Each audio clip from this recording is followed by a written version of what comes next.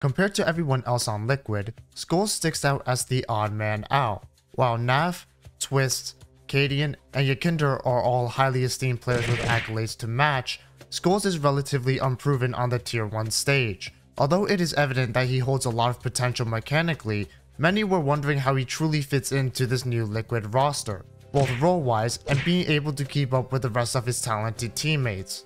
But I think that this should be the least of the concerns, as skullz has great intuition when it comes to his teammates and for team play. That might sound obvious in a professional setting, but even in a pug environment with more than 100 ping, skullz prioritizes teamwork above all else. Our teammates might not be facing level 10s to professionals, but we can all learn from how skullz is able to utilize his teammates' presence and firepower in a non-baity way.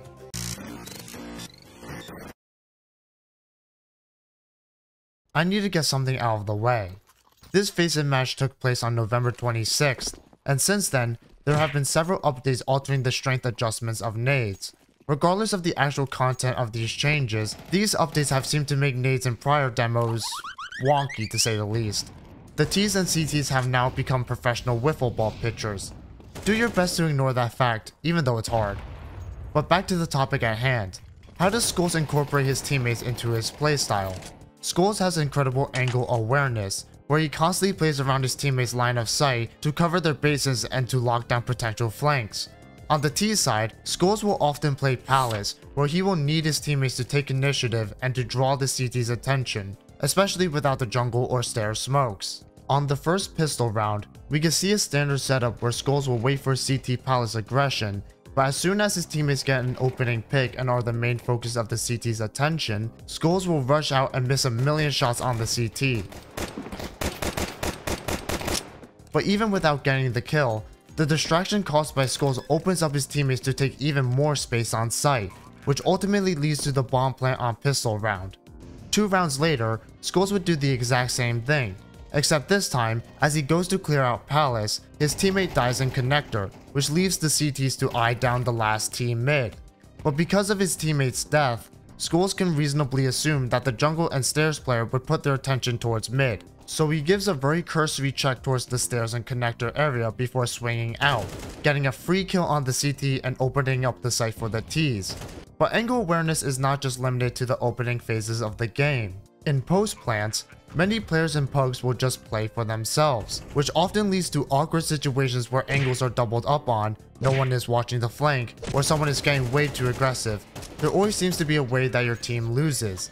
But what skullz does instead is that he makes sure that all angles are covered. Playing from the powerful post plant position of Palace, skullz' top priority is to stay alive, so at first, he watches for his flank. But the CTs soon reveal themselves to be connector and A main, indicating to skullz that there's not going to be a Palace flank. But rather than continuing to play his life and bait his teammates like the rest of us probably would, he turns his attention back to site, where he watches for the CT A main to pop his head up on the headshot angle. He does this because his teammates are bunkering down with a crossfire from CT and shadows, which covers the rest of the site attack. And with this rock solid post plant position, the T's quickly win the round, even if the T shadows dies. But skullz doesn't need to use his teammates to make plays, he can also facilitate strats. Palace serves as a great place to lurk, which can be incorporated in strats to pincer the CTs on A site. On round 9, 3 T's are taking mid control with the intent to end on A, where skullz and his teammate are Palace and A main respectively. The A main player dies early due to gang violence, which leaves skullz alone to try to open up A site for the mid players. However, since there is a molly on balcony, skullz is delayed, so he decides to draw attention first with nades, where he returns to a familiar position and grabs the kill onto the CT headshot angle. With this, the T swarm in through connector, killing the second CT and winning the round with skullz opener. However, despite this continuous success, you can't just play one spot for the whole game, especially in a pseudo-lurker role. Occasionally, skullz will go with his team mid to assist with the push, where he will often throw smokes for his team, denying not only sightlines towards his teammates, but also hiding the fact that he is not lurking in Palace.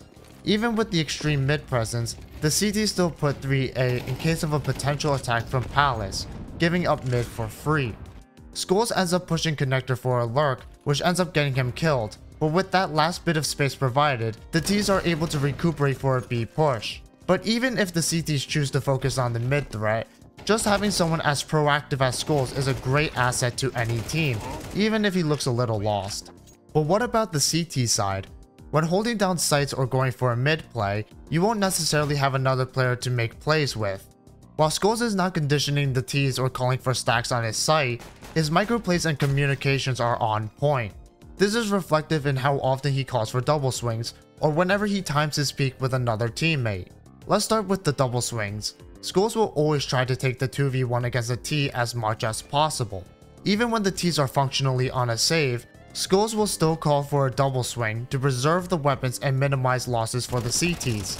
Or on round 21 where he makes sure to peek with his teammate on the T Tetris and does not thirst after the kill, instead allowing his teammate to get the easy frag without much risk. Of course, you can't always get a double swing, especially when your teammates are playing far away from you.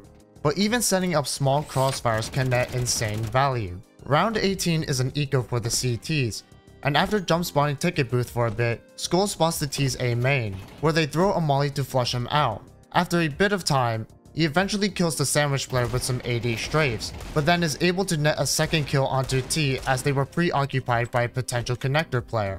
Okay, maybe this isn't the best example since the T kinda botted out, but we can see the same concept in round 15, where skullz finds himself preparing for a mid push as the solo A player. He trades out his connector player, but realizes a T is incoming from A main. skullz chooses to back up into the jungle area instead of stairs, and fully commit to the duel with the A main player, and putting his full trust that the window player will watch his back, and the cat player will stop any ensuing Ts. His trust is rewarded when the cat player pushes up and catches the connector player, and although the window player dies, skullz quickly gets his trade, and the CTs win the round. However, despite all of this, don't be afraid to take risks and go for solo plays. Here, skullz smells some ecos and gets a few frags before dying. It's always good to mix up strats to throw off your enemies and honestly, just to have fun. Even if playing team-based Counter-Strike is objectively the most efficient way to win, throwing in a few highlight-worthy rounds is ultimately what is going to keep you going in CS.